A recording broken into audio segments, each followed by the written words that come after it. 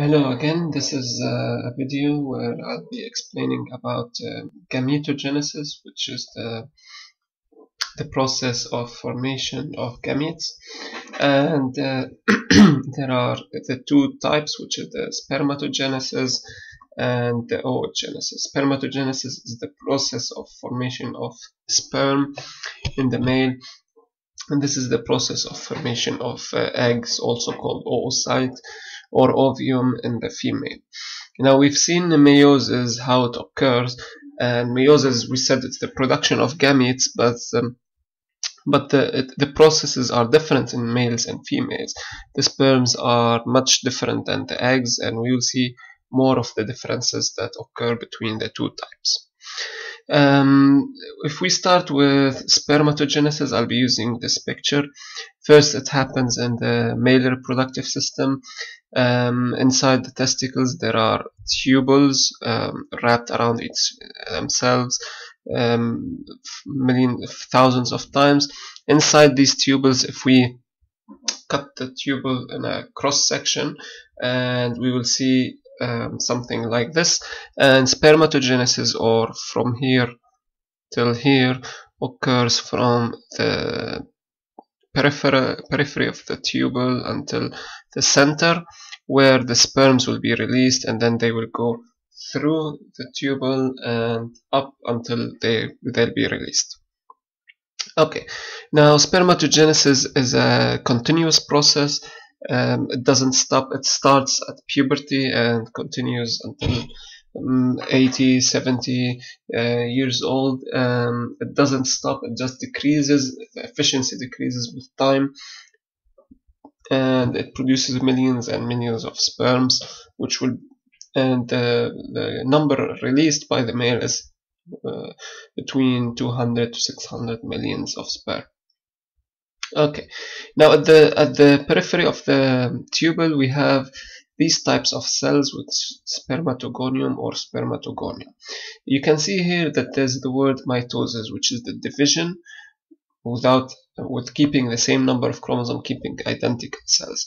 This mitosis that occurs here gives more and more spermatogonia, and it occurs all the time, so that we do not run out of this cell. So we always have a stock of spermatogonia, which will then, some of them will go through meiosis and through spermatogenesis to give us sperm cells.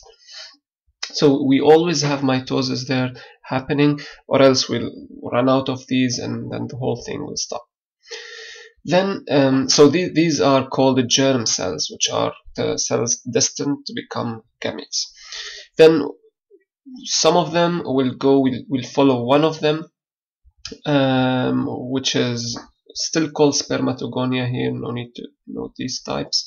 And it starts with meiosis, so it goes through interphase and it becomes primary spermatocyte, or you can just say spermatocyte 1.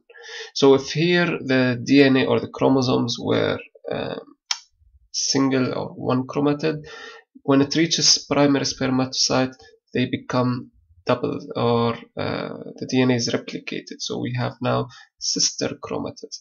So the chromosomes are doubled, so they are sister chromatids attached with a centromere.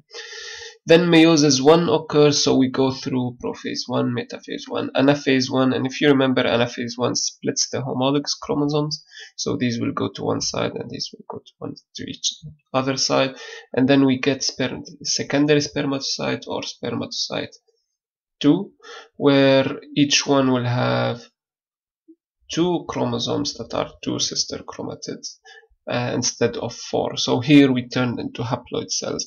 So these are now haploid.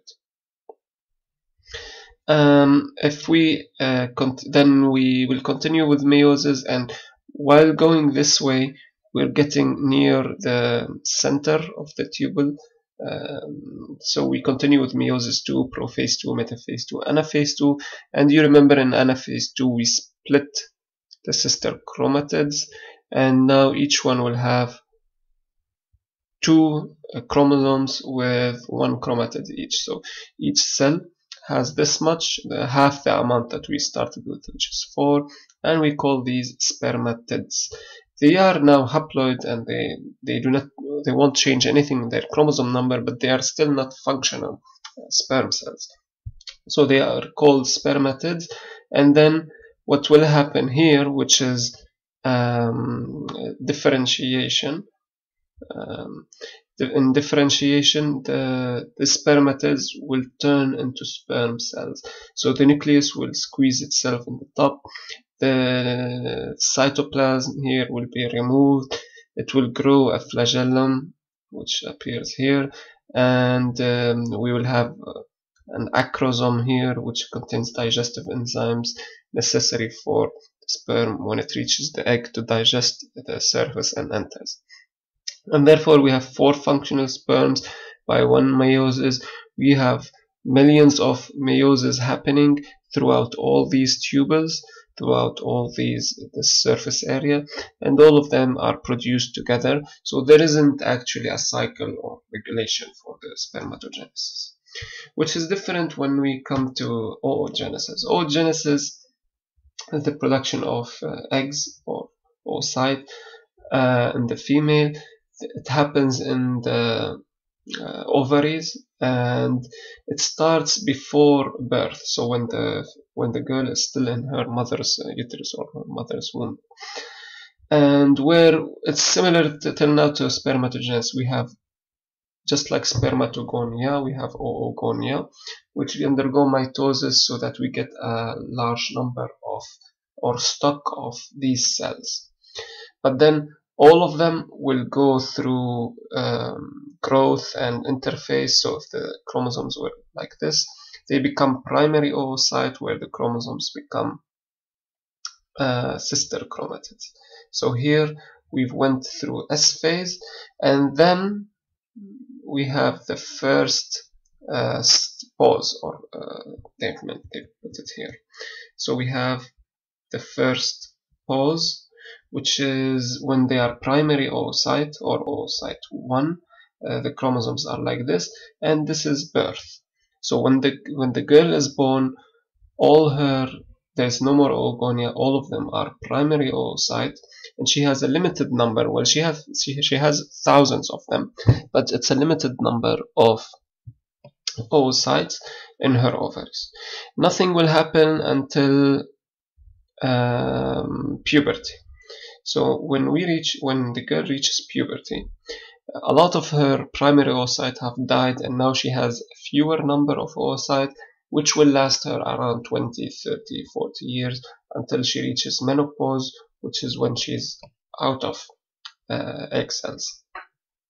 Anyway, when she reaches puberty, every cycle or every month, one primary oocyte or one of the oocyte ones that are present there will go through the first meiosis, where prophase 1, metaphase 1, anaphase 1, and then it splits into a secondary oocyte and a polar body. So you see here the splitting is unequal. The polar body is very small and just carries the extra chromosomes, and here now it has the 2 non-homologous chromosomes, and it's a haploid cell, just like secondary spermatocyte.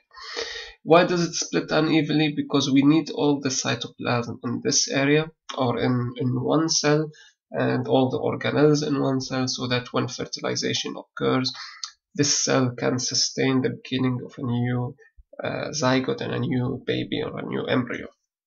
So we need, instead of splitting them into 2 and having half here, and less chances of survival, now we keep them in one place, and the polar body is just to remove the excess chromosome so that the proper number of chromosomes is found.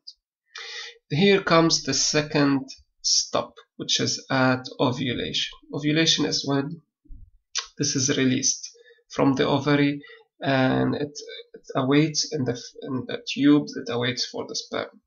So after the puberty, every month, one oocyte 1 continues, becomes oocyte 2, is released in the middle of the month or the cycle usually, and awaits the sperm, and it's stopped as oocyte 2. Now there are two cases.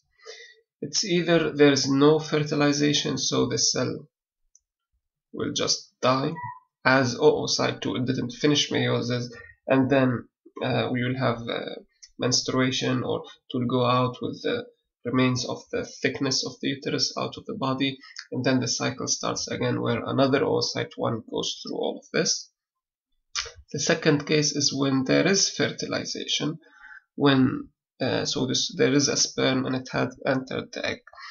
The moment the sperm have entered the egg, the cell continues the second meiosis, prophase 2, metaphase 2, anaphase 2, and splits the sister chromatids, puts half of them in another polar body, the second polar body, and now it is called, we call it now an ootid. This ootid already has the sperm inside it now.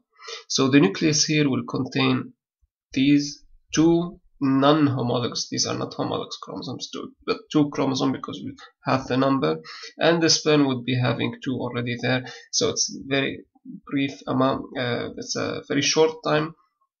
It splits again, and then the nucleus of the ootid and the nucleus of the sperm join, and we have directly a zygote with 4 chromosomes. We have that as zygote, and 2 of its chromosomes are from the mother and 2 came from the sperm cell from the father, and that's a zygote. Of course, in a human it will be 23, and it's 46. This process is fertilization. This is how this happens. So in oocyte, if we want to compare it with, oogenesis, if you want to compare it with spermatogenesis, it's not continuous. It's starts before birth, and 1 per month, released only 1. The meiosis doesn't lead to 4 cells, it leads only to 1 cell, and at a certain age the woman will reach what we call the menopause, where the whole thing stops and she doesn't produce any more eggs. This is the two processes, spermatogenesis or oogenesis. I hope these are helpful, and thank you.